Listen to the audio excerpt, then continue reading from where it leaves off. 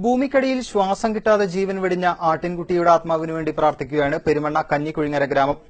വിള്ളൽ വീണ ഭാഗത്ത് ആട്ടിൻകുട്ടി അകപ്പെട്ടതോടെയാണ് ഒരു വലിയ ദുരന്തത്തിന് വഴിവെക്കാവുന്ന ഭൌമശാസ്ത്ര വിദഗ്ധരുടെ മുന്നറിയിപ്പിലേക്ക് സംഭവത്തിന്റെ തീവ്രത എത്തിയത്.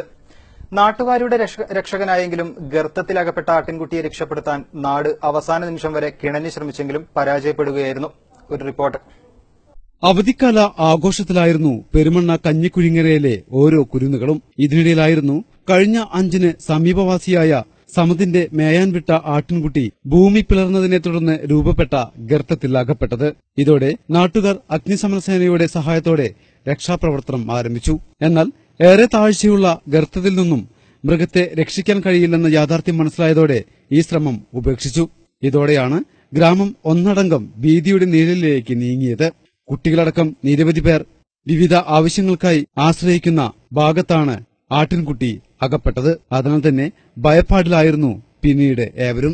2013-ൽ പരുത്തിക്കുന്നൻ സൈനുദ്ദീന്റെ വീട് പൂർണ്ണമായി തകർന്നതും പൊട്ടച്ചോല റഹീമിന്റെ വീടിന് സംഭവിച്ച വിള്ളലും വിഷയത്തിന് കൂടുതൽ തീവ്രതയേകി.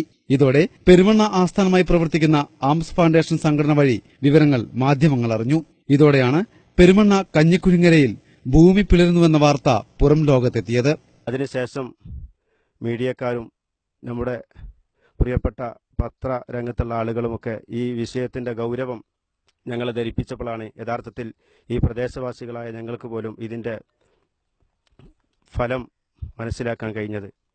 അതുപ്രകാരം ആടുംകുട്ടിയെ രക്ഷിക്കാനുള്ള ശ്രമങ്ങൾ ആംസ് ഇന്ത്യ ഫൗണ്ടേഷന്റെ ഭാഗത്തുനിന്ന് 2-3 പ്രാവശ്യം ഉണ്ടായെങ്കിലും അതൊക്കെ നിരാശ ആണ് ഉണ്ടായത്. അതിനുള്ള ശ്രമം വിജയിച്ചില്ല. ജില്ലാ കളക്ടർ അമിത് മീണയുടെ നിർദ്ദേശപ്രകാരം റവന്യൂ, ഭൂഗർഭ വകുപ്പ് തുടങ്ങിയവർ പരിശോധന നടത്തി റിപ്പോർട്ട് കൈമാറി. ഇതിനെ തുടർന്ന് സെസ് ദേശീയ ഭൌമ ഗവേഷണ കേന്ദ്രത്തിലെ സയന്റിസ്റ്റ് ജി ശങ്കറും സംഘവും നടത്തിയ പരിശോധനയിൽ ആദ്യഫലം പുറത്തുവന്നു. ഏതു നിമിഷവും അപകടാവസ്ഥയിലാണ് കഞ്ഞിക്കുഴിങ്ങര ഗ്രാമം നിലനിൽക്കുന്നതെന്നാണ് അദ്ദേഹം നൽകുന്ന വിവരം. പൂർണ്ണമായ വിവരങ്ങൾ വരും ദിവസങ്ങളിൽ സംഘം സർക്കാരിന് കൈമാറും. വിള്ളലിനെ തുടർന്ന് വീടുകൾ നഷ്ടപ്പെട്ട ഇരു കുടുംബങ്ങൾക്കും റവന്യൂ മന്ത്രി നേരിട്ടെത്തി സർക്കാർ ധനസഹായം പ്രഖ്യാപിച്ചതും കുടുംബങ്ങൾക്കും നാട്ടുകാർക്കും സമാശ്വാസമായി. വർഷങ്ങളായി ദുരിതക്കയത്തിൽ കഴിയുന്ന കുടുംബങ്ങൾക്ക് സർക്കാർ സഹായം ലഭ്യമാക്കാൻ കഴിഞ്ഞതും ഭൂമിയുടെ അപകടാവസ്ഥ ജനങ്ങളിലേക്ക് എത്തിക്കാൻ കഴിഞ്ഞതും ഒരാട്ടിൻകുട്ടിയുടെ ജീവൻ പൊലിയേണ്ടി വന്നുവെന്നതാണ് പെരുമണ്ണയിലെ ബാക്കി പത്രം. News bureau, Kottakkal.